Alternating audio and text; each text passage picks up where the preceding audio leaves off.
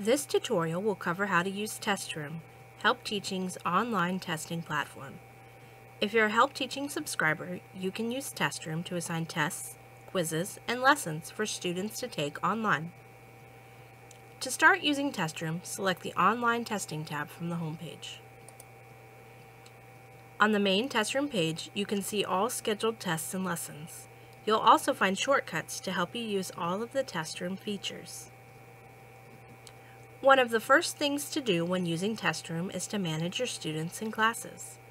By clicking on the Manage Students and Classrooms button, you have the ability to add students and classes to your account. Once you create a class, you can assign a test to the entire group at one time. You may add students to or remove students from classes at any point. In addition, once a class has finished a test, you will have access to statistics on overall test results, enabling you to evaluate class performance. In addition to setting up existing classes, you can use class features to split up students in the same class into different groups, perhaps by level. You can also administer different versions of a test to different groups of students. This helps you curb cheating and also gives you a tool to easily adapt content for students with special needs. Once you've added students and classes to Testroom, you're ready to schedule a test or a lesson.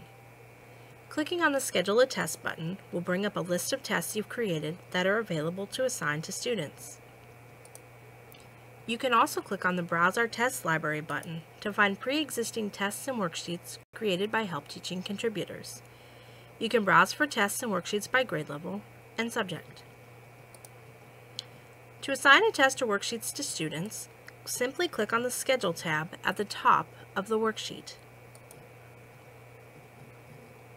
When you schedule a worksheet, you can add additional instructions for students, determine the amount of time students have to take the test, and also specify a date and time range during which students can access the test. You can invite students and classes to take the test by email or by sharing a public link. If you want to assign a lesson for students to complete, you can follow a similar process, browsing for lessons by clicking on the Lessons tab, and then clicking the Assign button next to the lesson name in a list, or by clicking the Assign button on the actual lesson itself. Once students have been assigned to take a test or lesson, you can use Testroom to manage scheduled lessons and tests. Multiple choice and true/false questions are automatically graded, so you can automatically see student scores. You can also grade open-ended questions or fill in the blank responses. Additionally, you can download student scores and analyze student responses by question. These results will help you further improve your teaching by discovering areas where students need additional help.